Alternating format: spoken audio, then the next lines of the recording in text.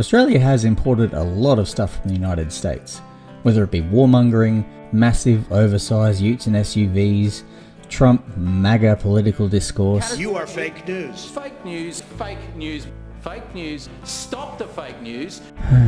Or, of course, car-dependent urban planning. It's fair to say America's influence on Australia has mostly been bad.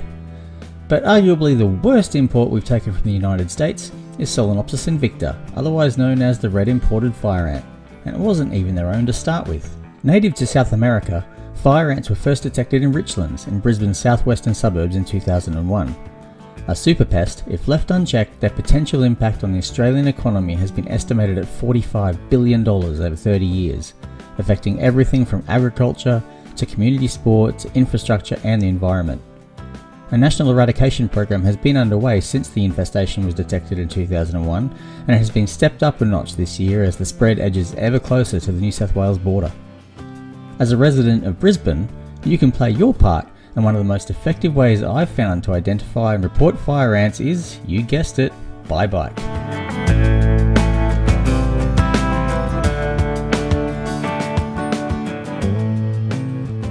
While nobody knows for sure how fire ants first arrived here, the most accepted theory is that they hitched a ride on a shipping crate from the United States and went undetected, enjoying the fertile soils of Brisbane suburbs. A national eradication program was formed, and while early efforts were looking promising, the ants spread further than anticipated, and by 2016 more than $330 million had been spent trying to achieve eradication. In 2017, a new 10-year plan was adopted at a cost of $440 million, and that sought to start at the western edge of the infestation in the Lockyer Valley, preventing them from reaching the food bowl of the Darling Downs. It was in 2017 that Cyclone Debbie wreaked havoc on southeast Queensland and caused flooding in the Logan River. That added a new complexity to the fire ant problem, as they used their ability to form a raft and float downstream, and so in the subsequent years infestation spread rapidly into the Logan area and northern Gold Coast. In early 2023, they were detected on Minjerribah, Stradbroke Island, leading to a combined community ranger and fire ant program response.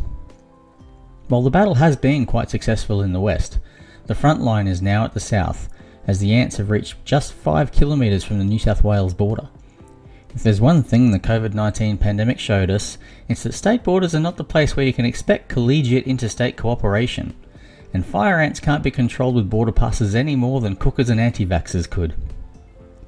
The new 2023 to 2027 eradication plan is estimated to cost around $600 million, and while all states and the Commonwealth have backed the plan, so far only Queensland with $61 million and New South Wales with $95 million have committed funding towards it. This plan will focus on the edges of the infestation and heavily treat inside it, with the hope to contain the infestation and then work inwards. All up, this will mean well over $1 billion has been spent on trying to eradicate fire ants, something no country has ever achieved before. But this is a super pest that, if left unchecked, will cause massive damage to our economy and our way of life. The current cost estimate is that impacts from fire ants could be as much as $2 billion per year. That's almost double what's been spent in 23 years of eradication efforts to date. While the scientific consensus is that eradication is still possible, we have to keep trying. And that's where you come in.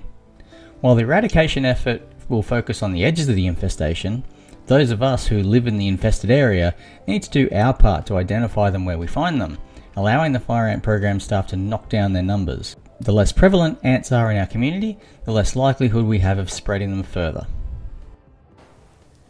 Red imported fire ants, and they're rampant across a lot of southeast Queensland, particularly west of the city.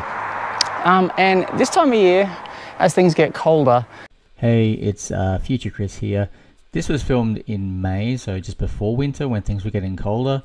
It's now August where things are starting to get warmer, but it's still a good time to look for nests. They start to get a little bit easier to spot because ants don't like the cold. Who does? And so they build their nests up a little bit higher. So if you can see this here, you can see this mound right next to the road. And I spotted this one as I was riding past. They sort of look a bit different to normal ants' nests. Like there's no obvious entry holes. You usually can't see much in the way of ants on the outside of them. But you know, often like loose mounds of dirt, and they've got grass poking out of them. But what you can do, when you see one, you pull over and stop. Grab a stick, don't use your finger. Give it a poke. And you'll see there a whole lot of little red ants, or browny red ants, flying out of there trying to get me. So this is a meat ant nest. They're a native ant, and you can see that they're big ants. They're all over the nest. There's open holes. They're very different to fire ant nests, but you will see a lot of these around Brisbane. Now this kind of looks like a mound of dirt, a bit like a fire ant nest, but the big difference, it is rock hard. So that's a termite nest. So you'll see a lot of them around. They're nothing really to worry about, unless they're in your house. So fire ant nests are quite distinctive from those other nests. They're soft mounds, they're easy to poke, and the ants are very aggressive once they come out.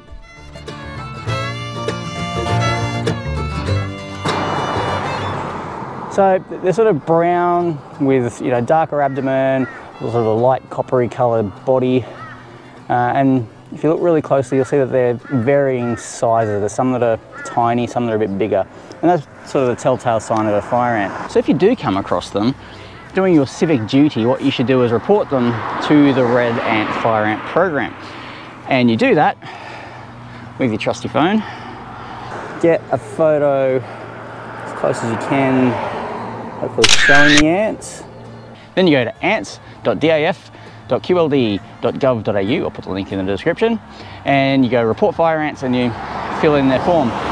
If you add a photo, you don't have to add a lot of all the other information that they ask for, because that's enough. And what they'll do, they'll get that report, they'll come and have a look at and, you know, find the site where you found them. They'll take a sample and they'll make sure that it's fire ants, and they'll leave bait behind to knock them down. And then if they are fire ants, they'll probably come back and poison the nest later. So the fire ant program is still trying to eradicate fire ants from southeast Queensland, but they are prevalent in the western suburbs. I spot them quite a lot on my bike rides, especially this time of year, because as I say, they build their nests up a bit higher so that they're easier to spot from a distance and at speed, not that I'm very fast on my bike. So it's not much of a hassle to stop and take a photo and get a sample. So fire ants are a particularly nasty pest. They call them a super pest for a reason. So one impact for humans is that they really sting nasty. So one fire ant bite, probably not so bad, but you can see by how many of them flood out of the nest when you poke it, they bite you by the hundreds. And it gives you a feeling like it's a burn, and it leaves you with blisters, or like you get after a burn as well. But they're really bad for livestock. They kill pets, they kill livestock. They get into electrical fixtures and they cause infrastructure damage, and they can cause billions of dollars of damage if they're left unchecked. So it's really important we eradicate them. The program's been going for about 20 years, but they're still hopeful that we can eradicate them. So let's keep doing our bit to help them out. Because I'm a little bit of a pro at identifying fire ants, I spoke to local councillor James Mackay last year, and he actually gave me some fire ant bait as well.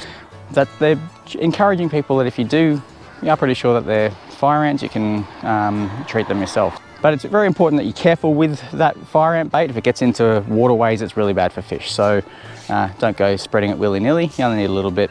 But generally, if you just report them straight through the program, they'll come and do the work, so you don't have to worry about it.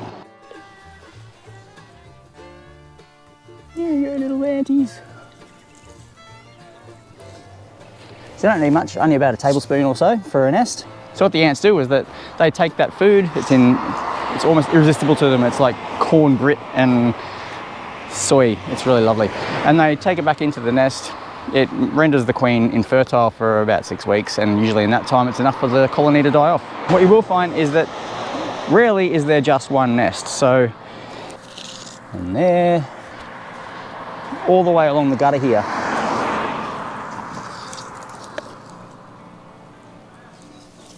Whoops, I think I just disturbed some larvae there. So don't over disturb them, just enough so that you can see them. You can see also up here where I stopped my bike. There's still more along here. Yeah, it's pretty quiet.